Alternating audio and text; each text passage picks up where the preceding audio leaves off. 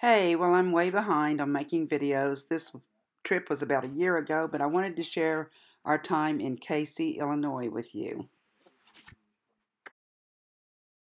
This trip was one of those trips where my husband didn't tell me exactly where we were going, but when we got there, I was expecting something a little smaller than this because I was raised in a town of less than 3,000. But when I got to Casey, I realized that there were some pretty big things there.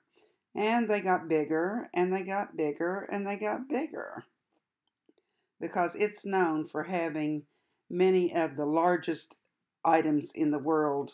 You'll see what I mean. For example, I'm told you can actually mail a letter in this mailbox, and maybe they had them. I didn't see them, but I was thinking a good tourist item for them to sell would be giant postcards fit to mail in this mailbox. I remember having a parakeet when I was a kid, and we would line the bottom of the bird cage with newspaper. It would take a lot of the newspaper to line the bottom of this bird cage. It's not a parakeet, but me and my husband Seneca perched on that little swing. It was fall break when we went here, and so Seneca spotted this pencil across the street and thought that I really needed to tote that home to teach all of my classes. Good old number 2 pencil. Okay, I don't see anything here that is the largest in the world, but I was kind of intrigued by the barbershop sign, those spirals on the outside of the door.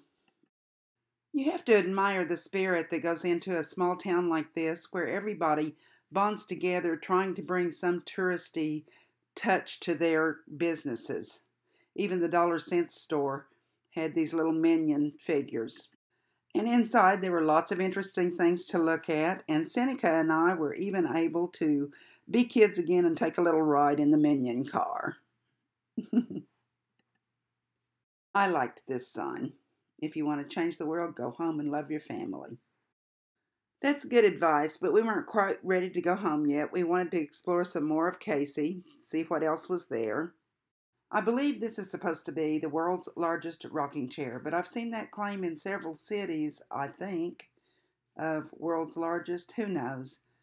Only the Guinness Book, I suppose. I believe they said there were 8 different things that were world's largest according to the Guinness Book of Records when we were there.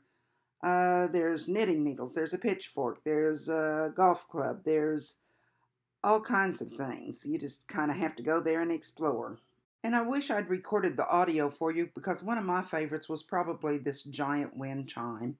Really pretty when you hear it. And the gardens were beautiful. I sat in one of the gardens near the mailbox and did some sketching. And if you think they're through making largest, think again. They've got a whole workshop where they're working on things like this golf club and that mousetrap that you just saw. And the people in the workshop, the gentleman that was there was extremely friendly and willing to share information. So if you get a chance, go to Casey, Illinois. There's a lot more to see there than what I pictured here, so tell me in the comments below, what's your favorite little artsy fun place to visit? Thank you so much for watching, and find our Facebook art page. It's called Studio ABC, just like the YouTube channel here. And don't forget that the C is spelled S-E-E, not just the letter C. Hope to see you there. Bye-bye.